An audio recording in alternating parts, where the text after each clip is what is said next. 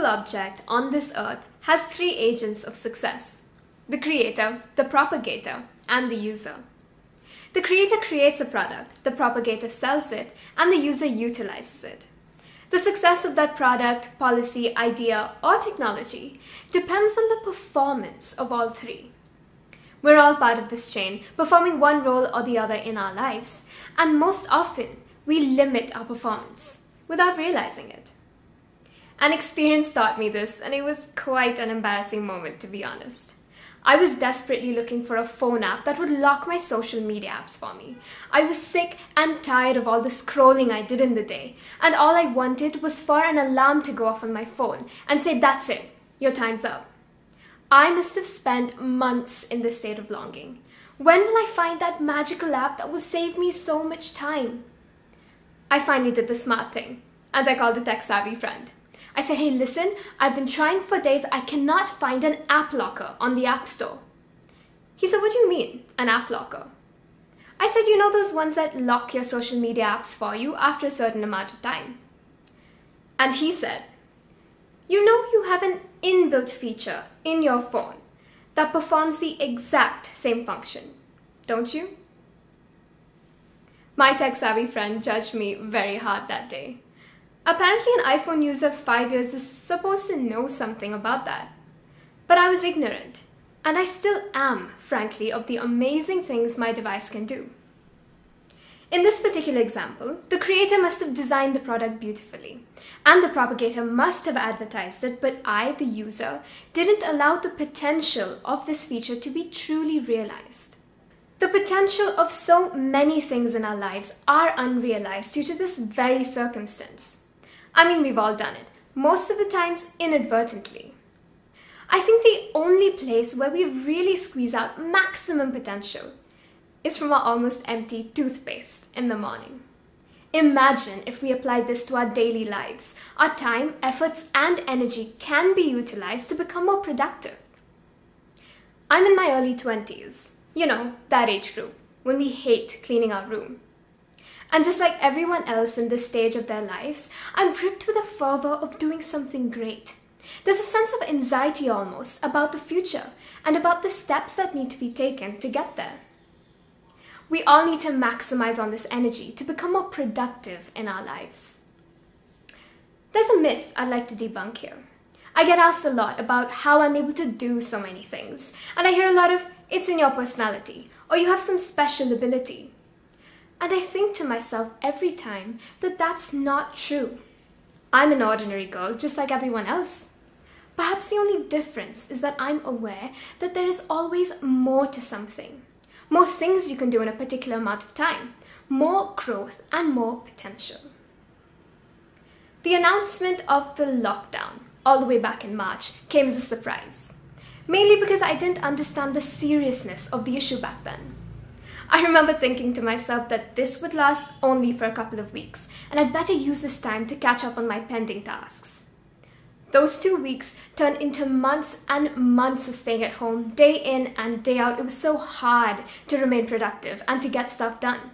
And as a medical student, I really wanted to take a long break. But my ability to recognize the potential that this extra time had allowed me to stay on track. I actually managed to get a couple of publications under my belt.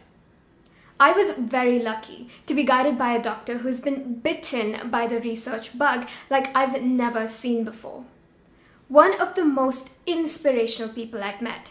She guided my inexperienced mind and allowed me to put my core beliefs of maximizing potential into practice in the form of research. The study that we conducted in the following months proved to me that the tools we use today are not utilized to its maximum potential. The doctor sent me a message one day saying that her team wanted to conduct some research related to COVID-19 that I could be a part of, provided I came up with some good ideas. Now, this was back in April, before the scientific community was absolutely flooded with research papers, and I was excited. I then surfed the net, like we all do when we need some brain stimulation, and I came across a blog about the importance of smartphone apps in this pandemic on the National Institutes of Health website. Now, I knew of smartphone apps being of use in this pandemic, but when I did a simple search on the App Store with the keyword COVID, I expected maybe 1 or 2 apps. You'd be surprised at the number of apps I found. And when we did conduct the research systematically, we found 63 apps spread across 3 countries. So many apps performing similar functions. Not only is this confusing to the user, but it is also detrimental to contact tracing efforts. If everyone downloaded the app of their choosing, how could each work to their full potential? Mobile health apps is not a new technology. Actually, one of the first telephone-related health services was employed way back in 1949. But as phones became smarter and smarter, the mobile health or mHealth industry grew.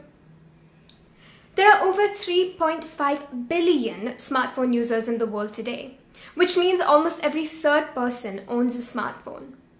And over 2,000 smartphones are bought per second. Since health is a necessity for all, the mobile health apps are bound to grow. But whether they grow in functionality and efficiency, or just in number, is a question worth asking. And it's not just the number of health apps that is a challenge. Today we have millions of drugs, each with their own strengths, their own features, sometimes minor differences. But we have doctors to tell us what is the best for our condition based on scientific evidence, rigorous studies. Feedback from this scientific evidence allows a drug to perform to its maximum potential. So why should health apps be any different? This is the exact question we had on our minds when we designed our study. We decided to use a standardized tool that has been used before to rate the quality of mobile health apps by assessing their engagement, their functionality, their aesthetics, and their credibility of information, and use this scale to rate the quality of as many COVID apps as we could find. I could have stuck to the Indian app databases. That would have meant less work and faster results. But I believe that my study had the potential to be more meaningful. I maximized on this opportunity to do something bigger and approach medical professionals in the UK and the USA. So our team grew from a couple of curious people to 10 members spread across 3 countries. The success that I achieved by the publication of this project strengthened my belief in the realization and actualization of the potential of opportunities in our lives. Of course, you have to know where to start. I was almost tempted to call a colleague's relative in Australia saying, "Hello, do you want to be a part of this?" One of the most striking features of the results of the study was that most of the apps did not maximize on the potential that they have in this pandemic. Some had an extremely reliable source of information, but lacked creativity in presentation. And others were so beautiful to look at, so interactive, but the credibility of their information was doubtful. Imagine if there was someone who maliciously faked information about the COVID numbers or the deaths. Not only does he not know how to use his time well, but he's also putting other people in danger. Maybe he did it because he wanted to decrease the level of alertness people need to have for this pandemic. Or maybe he did it because he was sick of masks. Whatever the reason may be, this form of information is dangerous.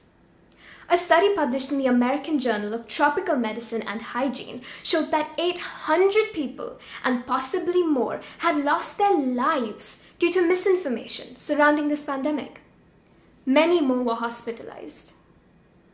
Now imagine if people had the power to pull out their smartphones and open not a forwarded message, but the COVID-19 app, and say, "Hold on a minute, you're wrong." Misinformation can be tackled so effectively, provided that health app is updated regularly, complies with quality standards. This technology has the power to save lives. Smartphone apps can be used to log in your symptoms every day. You can see the rate of rise in the COVID cases. You can even ask for advice regarding what to do next when someone thinks they have symptoms. But if this technology is not utilized to its maximum potential, how will it benefit anyone? The creators, instead of uploading more and more apps to flood the app markets, could receive feedback on the quality of their app and try to improve it. The propagators could set a standard under which no mHealth app can exist, thus decreasing the number of bad choices available. And finally, the user. They could benefit by making the standard app quality rating visible to them before they download. This will allow that the best technology is accessible to all. Now, I've spoken about maximizing the potential of the objects around us. But how about we look at this from a broader perspective? Apply this to our time, our efforts, our energy, even our relationships. There's so much good to be had from it all, if only we were aware of it. When I say maximize the potential, which I have said quite a few times already, I don't mean to say use every aspect of an object until it goes dry, or use every moment of your time until you drop. What I mean is, use it well. Use your time well. Use your devices well. Use the smartphone app sitting in your phone that's supposed to protect you from COVID-19 well. Now, I'm not someone famous. I'm not someone who was born with special abilities. I don't wake up at 5 a.m. in the morning, drink a green smoothie, and pack an exercise routine all before the sun has even risen. Actually, I'm not even busy 24/7. But that doesn't mean I don't use my time well. You don't need to have special abilities in order to perform tasks and activities that are beneficial to yourself and ultimately others. It's really as simple as making a list of the things you need to do and by when you need to do them. If that list is long, look at each item one at a time. This will help you reduce your anxiety and prevent you from sweeping everything under the rug and binge watching a TV show instead. Mindless scrolling through social media apps really decreases the potential of our performance at work. So just keep your phones aside. Often, people underestimate the capacity to participate in multiple projects. That makes them say no to opportunities that might have benefited them with respect to their career, their experience, their learning. Two key things I always keep in mind are 1, planning is absolutely essential. And 2, don't say no to an opportunity, no matter how taxing the task may seem. If you have space on your plate, don't let the fear of being overburdened deter you from accepting that task. Maximize on the potential of that opportunity, and you are bound to get your returns. If you have the ability to pack an entire syllabus 3 days before an exam, then you have the potential to do anything. I have failed, I have cried, and I have given up too. But what keeps this ordinary girl going is the belief in maximizing potential.